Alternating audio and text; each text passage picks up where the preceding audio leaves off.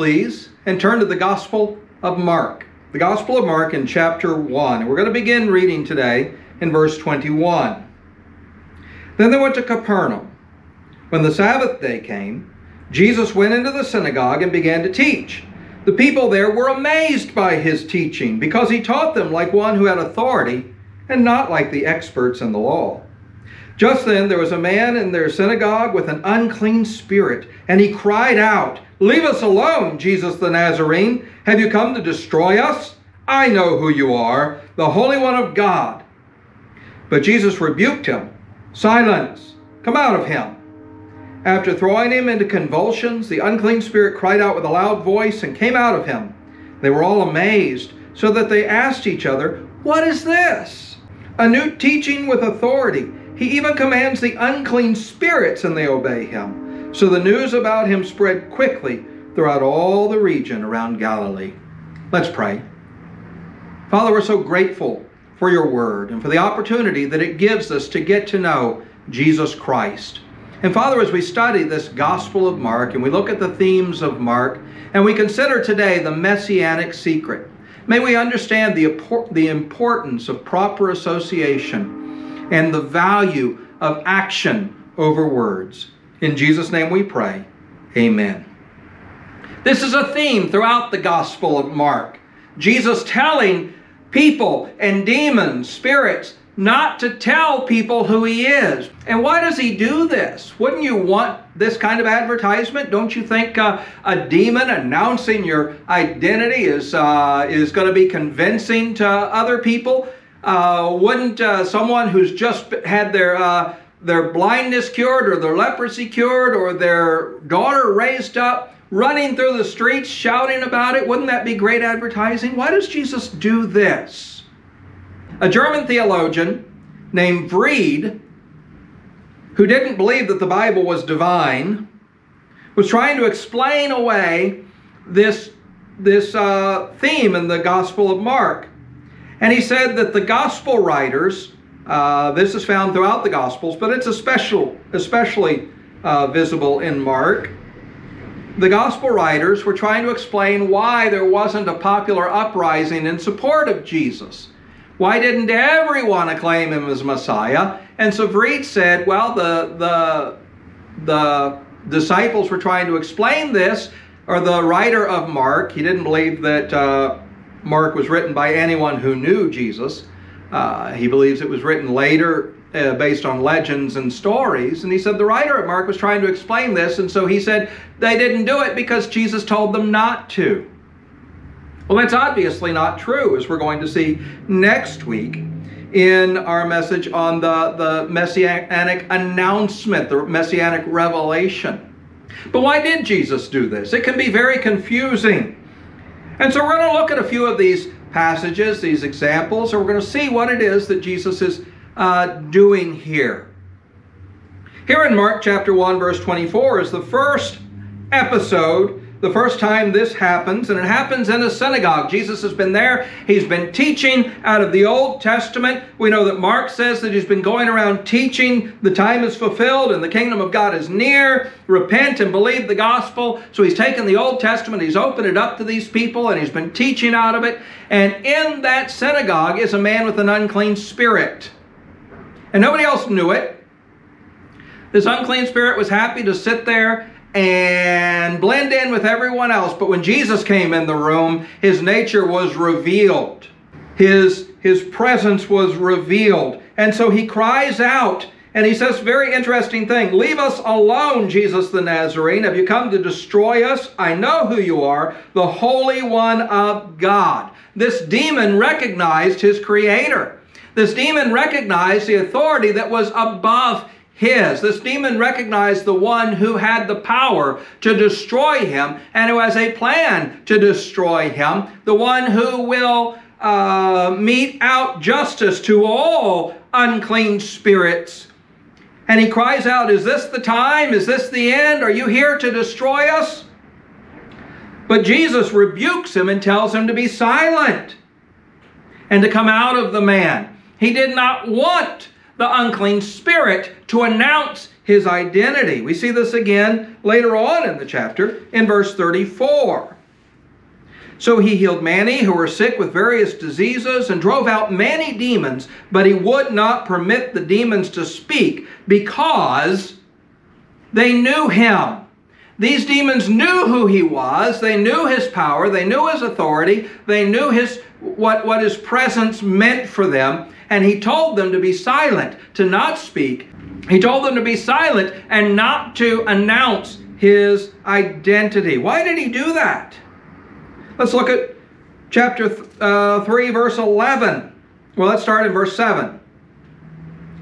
Then Jesus went away with his disciples to the sea, and a great multitude from Galilee followed him, and from Judea, Jerusalem, Idumea, beyond the Jordan River, and around Tyre and Sidon. A great multitude came to him when they heard about the things he had done. Because of the crowd, he told his disciples to have a small boat ready for him, so the crowd would not press toward him. For he had healed many, so that all who were afflicted with diseases pressed toward him in order to touch him. And whenever the unclean spirits saw him, they fell down before him and cried out, "You are the Son of God!"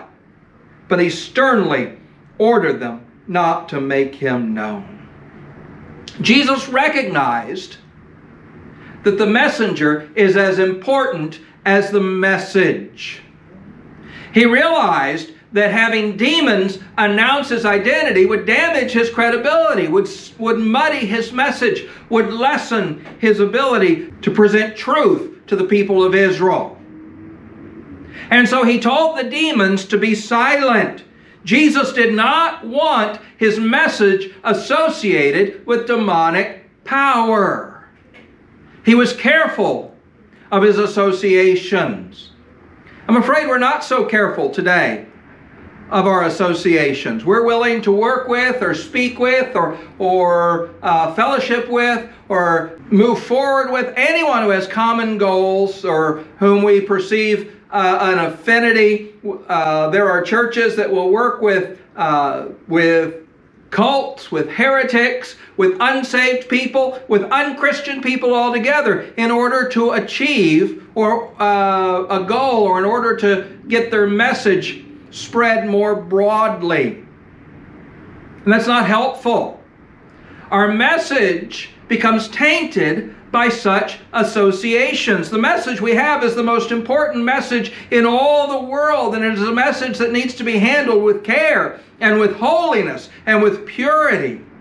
It is the message that all men are sinners, for the wages of sin is death. That is why Jesus preached repentance. There was no one in Israel who did not need to repent. There is no one in the world today who does not need to repent, because we are all sinners, for all have sinned and come short of the glory of God. But the message continues that even though the wages of sin is death, the gift of God is eternal life through Jesus Christ our Lord. And if we confess with our mouth the Lord Jesus and believe in our hearts that God has raised him from the dead, thou shalt be saved. Salvation is found by submission to the authority of Christ as Lord and acknowledgement of his person as having risen from the dead by the power of God and presenting new life to us today. Submission and acceptance. And this is a powerful message. This is a vital message. This is an important message. And this is a message that demands holiness and purity and good, proper associations. We cannot mix our message with those who deny the deity of Christ, who reject his lordship, who refuse to live under his authority. These demons were not submitting to Jesus. These demons acknowledged his power, but rejected his authority. The first demon said, "Leave us alone." That is a rejection of the authority. Even though the message was true, the messenger was false. And therefore, he needed to be quiet. This reminds me of the time when Paul is walking down the street and the demon-possessed girl is behind him saying, "Listen to these men, they bring us good news." And he turns around and rebukes her and casts the demon out of her. Why did he do that? Why didn't he take the free advertising? Because everyone in town knew this woman had a demon. And he did not want his message to be associated with demonic activity. And Jesus was the same way. And we know that this was a real danger because we go to the book of Mark chapter 3 and we begin reading in verse 20. Now Jesus went home and a crowd gathered so that they were not able to eat.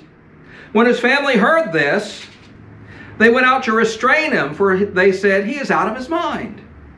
The experts in the law who came down from Jerusalem said, he is possessed by Beelzebul, and by the ruler of demons he casts out demons.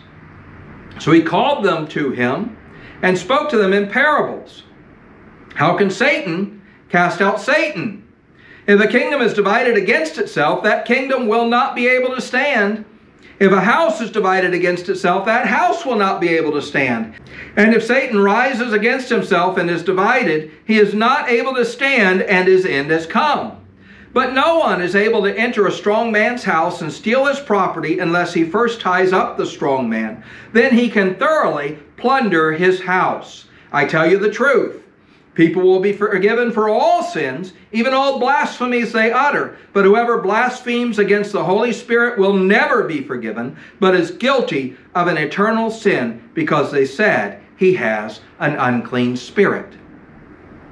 The leaders of Jerusalem, the leaders of Israel, the experts in the law were trying to explain away his power, his authority, his following, his popularity, and they seized on this association. And they said he can cast out demons because he has the king of demons inside of him. He's possessed by Satan himself. He's possessed by Beelzebul, and therefore he has the authority to cast out other demons. They were trying to explain away his authority. They could not deny the acts. They could not deny the miracles. They could not deny the healing. They could not deny that he cast out demons. And so they were trying to explain it away. And they assigned his authority to demonic authority. And he calls them over to him. And he uses some metaphors here. He says, how can Satan cast out Satan? He says if Satan is fighting against himself, he's weakening himself. He's not united. Satan must have authority over his demons, and he must allow his demons to do their work in order for his work to get done. He said if Satan begins to cast out Satan, then his work is over. He said he did not come in the power of Satan, but he has the power to bind the strong man. He acknowledges Satan as a strong man, and he acknowledges Satan's authority over unsaved people. No one is able to enter a strong man's house and steal his property unless he first ties up, binds the strong man. He acknowledges the strength of Satan. He acknowledges the authority of Satan over the unsaved world. But he announces his presence as the one who will release the prisoners, who will free the slaves, who will rescue the captives, who will bind the strong man. That is why he came. You see, Jesus didn't come to heal the sick and feed the hungry. Jesus didn't come to cast out demons and put on a show and make a display. Jesus came in order to bind the strong man, to break the power of Satan, to rescue those who are under his authority, to steal what he has and recover it to himself by his death and resurrection. That is his purpose. That is where his authority comes from, because he has the power to bind the strong man.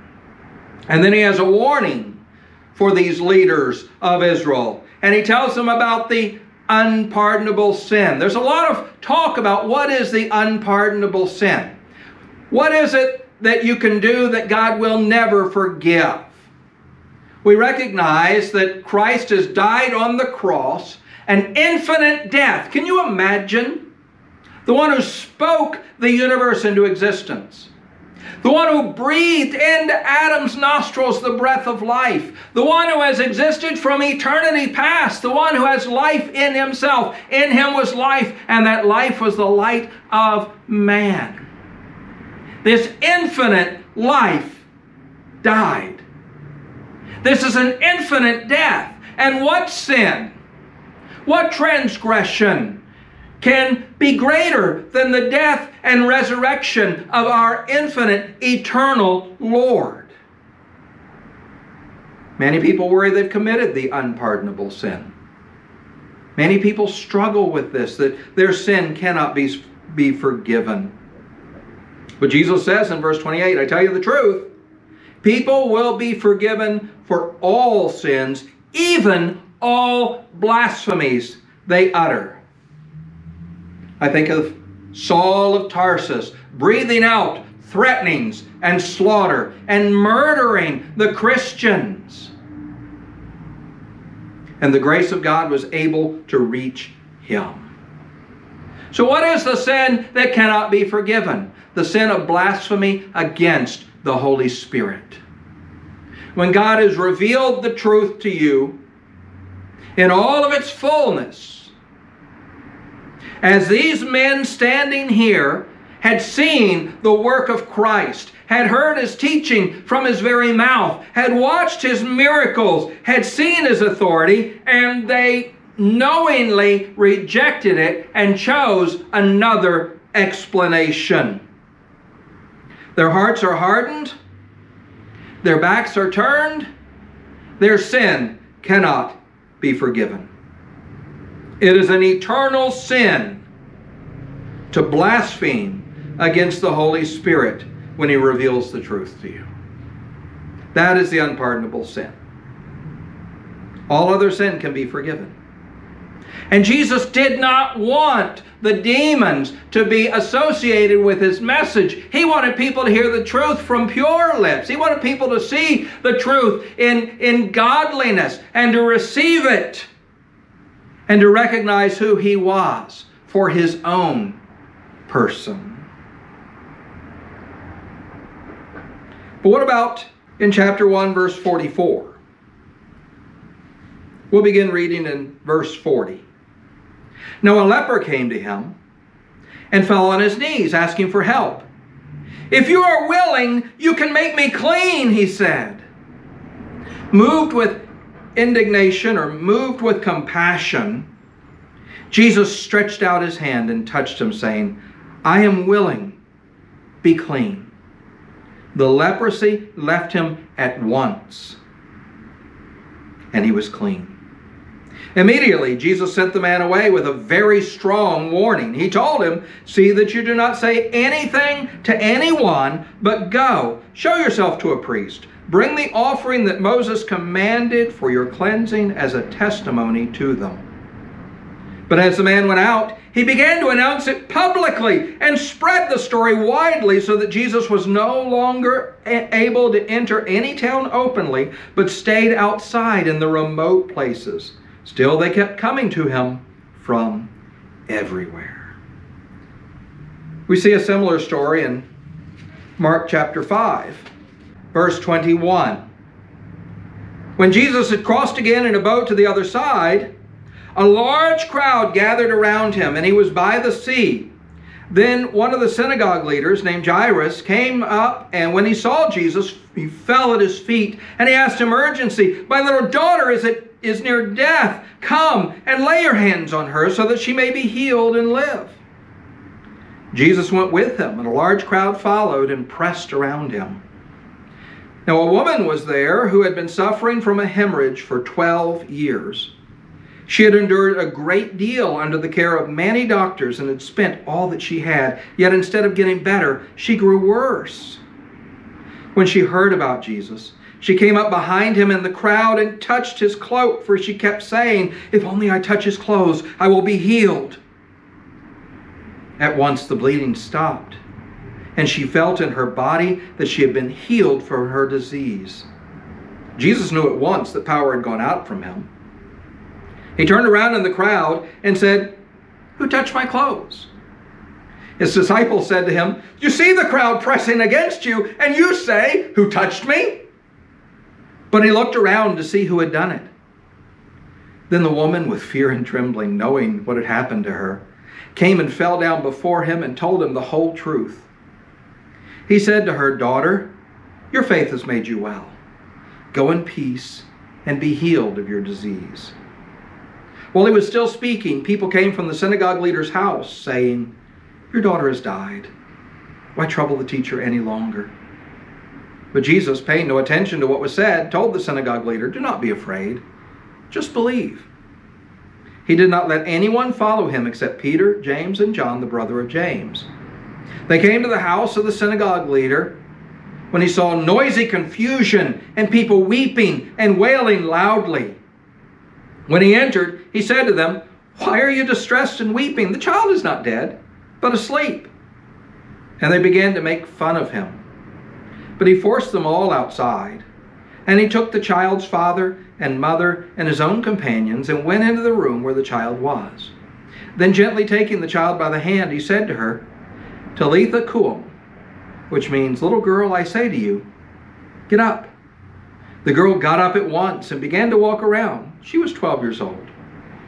They were completely astonished at this. He strictly ordered that no one should know about this and told them to give her something to eat.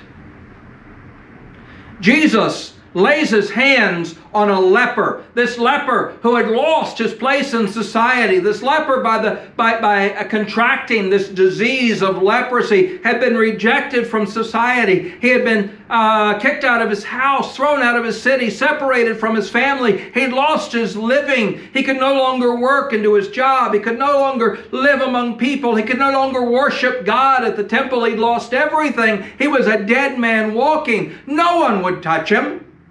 No one would go near him. People would throw food at him so that he could eat. He couldn't come near anyone. And yet he comes to Jesus and he says, "If you will, you can make me clean." And Jesus loved the man. And he showed his love by doing what no one else would do. He touched the man. And as soon as the holy, clean, healthy, life-giving Jesus touched this wretched leper, he was clean. Usually it goes the other way. You look at the Old Testament. If a clean person touches an unclean person or an unclean thing, the clean person becomes unclean. But here with Jesus, when Jesus touches an unclean thing or an unclean person, that person becomes clean.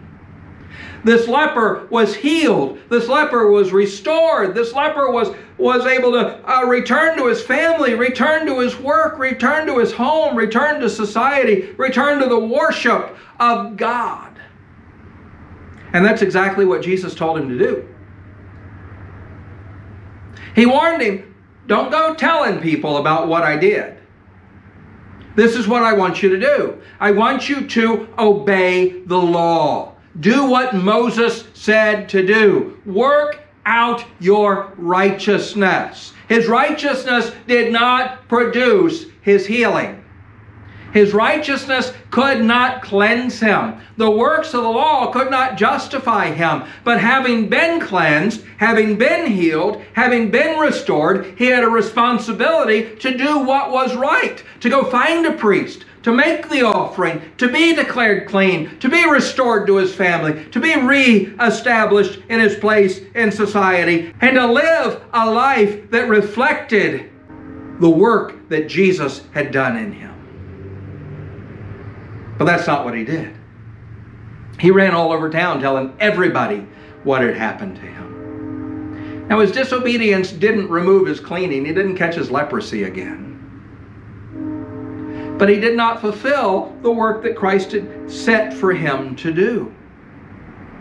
He thought by announcing the temporal, the temporary, the earthbound blessings that God had given to him, he was doing the work of God, but actually he was hindering the work of God because he was distracting from the message. We see this with Jairus' daughter. Now, it's fascinating to me. There's two healings in this passage. There's the woman and the synagogue leader.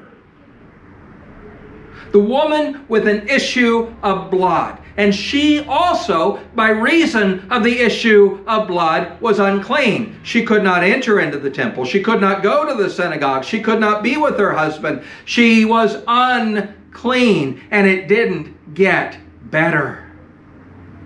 But by touching Jesus, rather than making him unclean, he made her whole.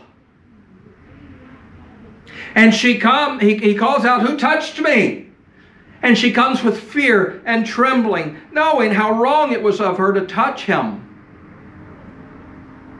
according to the world's eyes. But he welcomes her. He receives her. He confirms her healing. He tells her that it is her faith that has worked this change in her. And he doesn't tell her not to tell anybody. He doesn't tell her to be quiet about it, to keep it to herself. But then he goes on to Jairus' house, and Jairus' daughter has died. And he tells everybody she's not dead, she's just sleeping, and they all make fun of him. And he takes a few of his disciples. He takes Peter, James, and John. And I always wondered, what did the other 9 do? Well, they were doing crowd control. They were keeping everybody back. He left them to control the crowd that was gathered around him so that he could go into the house and have the peace to do what he was going to do. He goes into the house. He takes this child by the hand and he says, "Child, get up." And being an obedient 12-year-old girl, she hopped out of bed. And they were completely astonished at this. 1 minute she's deaf, the master touches her, and she's alive. 1 minute she's laying sick, and the next minute she's up and healthy. 1 minute she's wasted away, and the next moment she's hungry and ready to get on with her life. In verse 43, he strictly ordered that no one should know about this, and told them to give her something to eat. What do you think their first reaction was? To run out into the street to this crowd and shout, "My daughter is healed! My daughter is healed! He raised her from the dead!" But the poor girl's hungry. She's been sick for who knows how long. She's wasted away. She's hungry. She needs to eat. And instead of going out and making a big production and an announcement, they needed to just sit down and serve this girl. Take care of their own. Feed their family. So many people got caught up in the big, flashy, visible, amazing miracles. That's what they wanted to talk about. That's what they wanted to see. That's what they wanted to have. That's what they wanted Jesus to do. They didn't care about his message. They didn't care about his words. They weren't interested in repentance. They just wanted healing. If the leper had been healed without having faith in Jesus Christ, what good would it have done him? Let's say he lived another 70 years with his family and his friends, in his house, and his society, and he worked his job, and he went to synagogue, and he died and went to hell for eternity. Was it worth it? The healing is wonderful, but it's temporary. Everybody's going to die. That's the wages of sin. To take the sting out of death and the victory from the grave requires a resurrection. And that can only be accomplished by the Word of God. Faith comes by hearing, and hearing by the Word of God. For by grace are you saved through faith, and that not of yourselves, it's a gift of God, not of works, lest any man should boast. It is their faith that saved them. It is their faith that healed them. We go to the story in Mark chapter 2. We're going to begin reading in verse 1. Now after some days, When he returned to Capernaum, the news spread that he was home. So many gathered there that there was no longer any room, not even by the door. And he preached the word to them. Some people came, bringing to him a paralytic, carried by 4 of them. When they were not able to bring him in because of the crowd, they removed the roof above Jesus. Then after tearing it out, they lowered the stretcher the paralytic was lying on. When Jesus saw their faith, he said to the paralytic, "Son, your sins are forgiven." Now, some of the experts in the law were sitting there, turning these things over in their minds. Why does this man speak this way? He is blaspheming. Who can forgive sins but God alone? Now, immediately when Jesus realized in his spirit that they were contemplating such thoughts, he said to them, "Why are you thinking such things in your hearts? Which is easier, to say to the paralytic, 'Your sins are forgiven,' or to say, 'Stand up, take your stretcher, and walk'? But so that you may know that the Son of Man has authority on earth to forgive sins," he said to the paralytic, "I tell you, stand up, take your stretcher, and go home." And immediately the man stood up, took his stretcher, and went out in front of them all. They were all amazed and glorified God, saying, "We've never seen anything like this." He's in the house, he's teaching, the house is crowded, and he is preaching the word. It is the word that they need. It is the word that he has brought. It is the word that he proclaims. It is the word that he wants to sink into their hearts. It is the seed. It is the word is the seed that needs to settle in the soil of our hearts. Faith comes by hearing, and hearing by the word of God. But they're not hearing the word. Because when this paralytic man is lowered down, Jesus immediately deals with his most pressing problem, which is not his paralysis, it is his sin. And he forgives this man's sin. We don't hear the paralytic complaining. Anyone who has experienced the forgiveness of sin realizes the value of that freedom, the joy of the new life. The forgiveness of sins is a removal of a burden. It is a canceling of a condemnation. It is a restoration of our standing in the sight of God. It is justification before God Almighty. What could be greater than that? But the people standing around him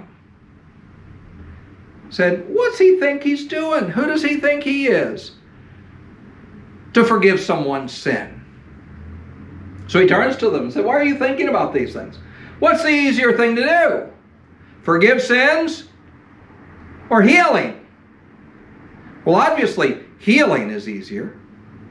Obviously, healing is the easier act. It's the temporary act. It's just working on this body that he formed out of the dust of the ground. He knows our frame. But to forgive our sins took the death of Christ himself on the cross, the shedding of his blood, the application of his righteousness to my account, that he became sin for us. He was our propitiation. In order to demonstrate his authority to forgive sins, he heals the body.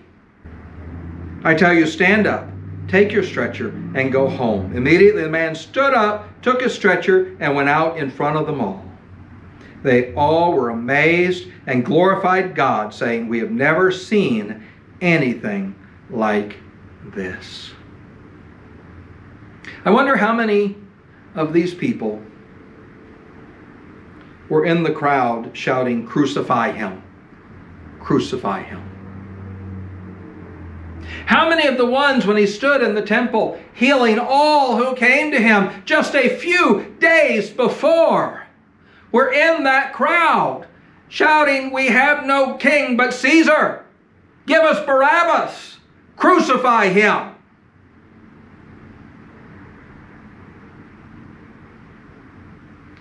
Signs are wonderful, and I'm thankful that Christ performed them. Miracles are a wonderful confirmation of his identity, but they are not the sign we looked for. They are not the reason Jesus came. He didn't come to change our bodies. He came to change our hearts. He didn't come to heal our sickness. He came to forgive our sin. He didn't come to give us a healthier, happier, wealthier life. He came to give us an eternal life. And that's why he tells them in chapter 8. Now, remember, here in chapter 8, well, two chapters over in chapter 6, he feeds 5,000 men. Maybe 10 to 15,000 people altogether. 5 loaves and 2 fish. In chapter 8, he feeds 4,000 with 7 loaves and a few fish. He's in chapter 7, he's healed the deaf mute. In chapter 6, he's walked on water. He's healed the sick. In chapter 5, we saw that he healed Jairus' daughter and the woman with the issue of blood. He's healed. He's helped. He's cleansed. He's raised the dead. He's cast out demons. And so what do they ask him for in verse 11 of chapter 8? Then the Pharisees came and began to argue with Jesus, asking for a sign from heaven to test him. They said, you say all these things, you say all these words, you preach the word to us, but back it up. Show us a sign. What's he been doing? How many signs do they need? This is the thing. A miracle is never enough. Signs are never enough to change a heart, to convict a mind, to turn man in repentance from their own way to God's way. That takes faith, and faith comes by hearing. Verse 12, sighing deeply in his spirit, he says, why does this generation look for a sign? I tell you the truth, no sign will be given to this generation. Then he left them, going back into the boat, and went to the other side. Now in the parallel passage in Matthew chapter 12, Jesus expands on this a little bit, and he says, no sign will be given to this generation but the sign of Noah. As Noah was 3 days in the belly of the whale, so the Son of Man will be 3 days in the heart of the earth. The sign that Jesus offers is the sign of his resurrection. It is the resurrection that seals our faith. It is the resurrection that proves our life. It is the resurrection that settles our justification. It is the resurrection that provides for our sanctification. It is the resurrection in which we find hope for our new life, for our new bodies, for our eternal state with him. It is the resurrection that is the sign that they rejected. What happened when he rose from the dead? They lied about it and told everybody his body had been stolen. Even the sign of Jonah was not enough for those who would not hear the word. We don't look for a sign. Jesus didn't want people running around announcing his miracles because he didn't want people looking for the wrong things. Jesus wants you to hear his word. He wants you to allow that word to take root in your heart, produce faith in your life, and transform you into a submissive, receptive servant. For by grace are you saved through faith, that not of yourselves, it's a gift of God. Because faith comes by hearing, and hearing by the word of God. We need to be careful who we associate our message with. We don't just lock arms and link hands with just anybody.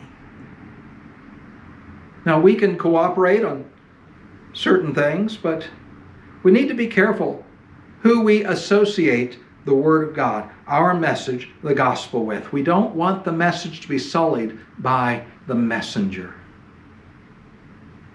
And we need to be more interested in doing than saying.